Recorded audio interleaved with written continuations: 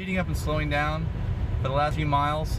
Right now I have it set at 63, but twice it's told me that the speed limit's 45 and it's restricting me to 50, and it's sped back up again. But I haven't seen any speed limit signs, so I don't even know what the speed limit is. We'll see if it does it again.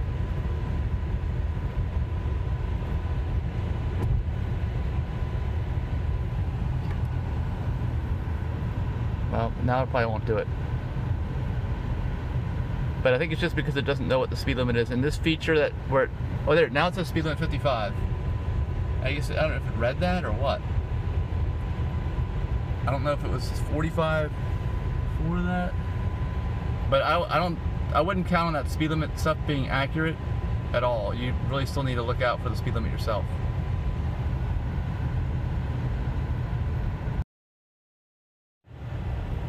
And now the system just made another change. I had it at 63, something like that, I think it was. Now it dropped me down to 60 because it recognized again that I'm in a 55, but it recognized it before, but only this time did it drop me down to 60. A lot of times it won't let you go more than 5 miles an hour over the limit, especially if you're on a secondary road, but it's really inconsistent also on this part of it too.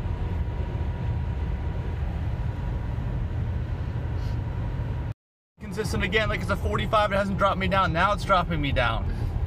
We went through a couple miles of that. Now it's a 35. Is it gonna drop me down in time? Let me see. No, yeah, oh, there it goes, right on time. That was perfect. But I would not count on that happening. You're probably gonna get a ticket. Hopefully I didn't get a ticket in that 45 zone because it did not drop me down anywhere near fast enough. But at least it has some ability to work. But I wouldn't, just don't count on it.